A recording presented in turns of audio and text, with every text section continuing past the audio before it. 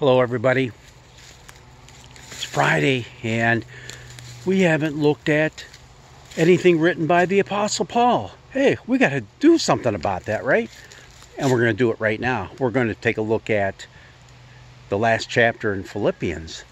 We've been reading through Paul's letter to the Philippians the last couple of weeks in church, and also talking about them here in our little walks through the woods and our meditations.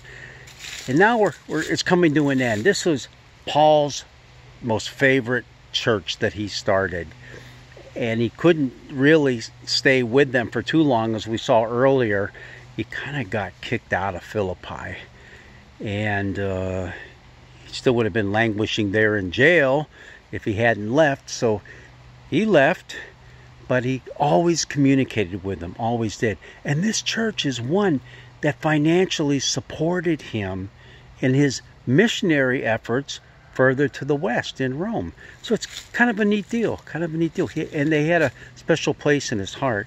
But he finishes up his letter with some words of encouragement. One of the things that he did was he urged two of the women to kind of work things out. Whatever differences of opinion that they had, he felt it might be getting in the way of the work of the church and also the growth of the church. So it was Euodia and Syntyche. He said, hey, come on, be of the same mind. Whatever's come between you, just work it out, because that's what God wants for us. Now, we don't know what it was. Whether it was a theological difference, it was probably maybe the way they were doing worship, whatever it was. We don't know. But you know what it does tell us? These women were leaders of the church. Now remember, Philippi is a Roman colony, and it had a lot of Greek influence there. It was a part of Macedonia. That was part of the Greek Empire. So when Rome took over and they brought in their government to take over, they let the cultures pretty much do their own thing as long as they obeyed the Roman government. And that led also to the way things were handled in the church. Women were leaders in society there, and they became leaders in the church. Without their influence and their leadership, the church never would have got going.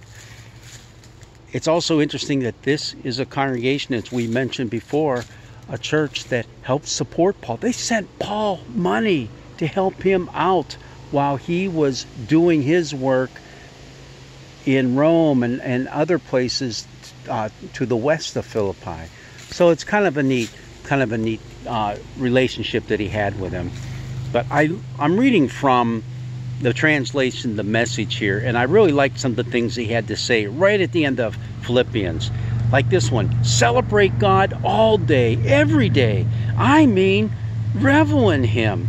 Make it as clear as you can to all you meet that you're on their side, working with them and not against them. Help them see that the Master is about to arrive. He could show up any minute.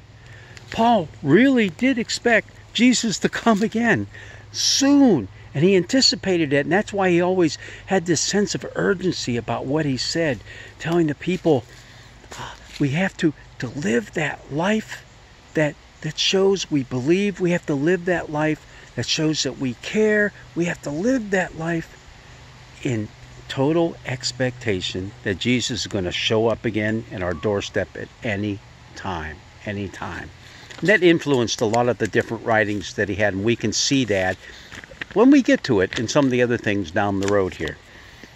But I like that. Celebrate God all day.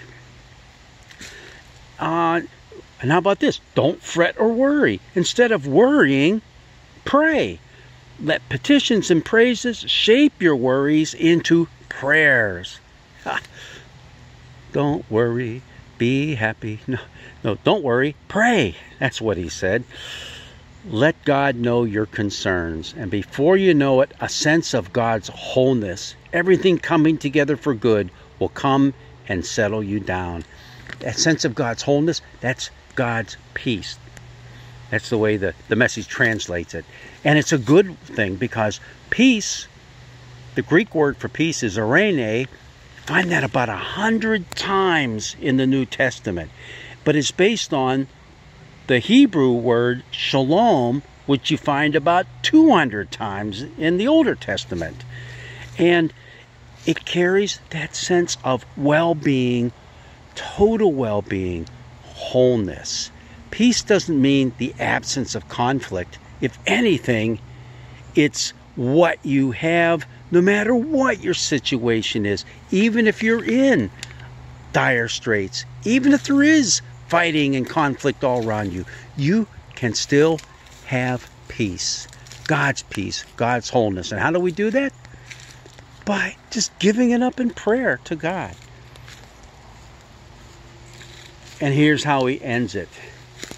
Summing it all up, friends, I'd say you'll do best by filling your minds and meditating on things true, noble, reputable, authentic, compelling, gracious, the best, not the worst, the beautiful, not the ugly, things to praise, not things to curse.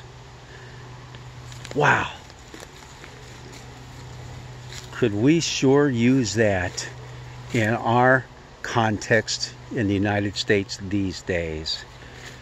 Thinking on things that are pure and noble and wholesome, and wow, we're sorely, not surely, well surely too, but sorely not doing that too well in our context, especially as we're going through quite a contentious political season right now. When we do that, God, who makes everything work together, will work you into his most excellent harmonies. Again, he's talking about the word peace. In the Greek, it's peace. But again, it's also that idea of wholeness, his most excellent harmonies, bringing it all together in our lives as his faithful people. Pretty much that summarizes Paul's letter to the Philippians. He brings together a lot of what he's talked about previously in the letter and just ties it all up nice and neat. Nice little package, beautiful little ribbon and bow on top, and delivers it to the Philippian church. It's that peace that we all seek, especially now, through everything that we're going through in this nation. It's that peace, that sense of wholeness and well-being that God can offer to you and to me. Let's just lift it up in prayer. Let's revel in God's goodness and graciousness toward us. Blessings be with you this day.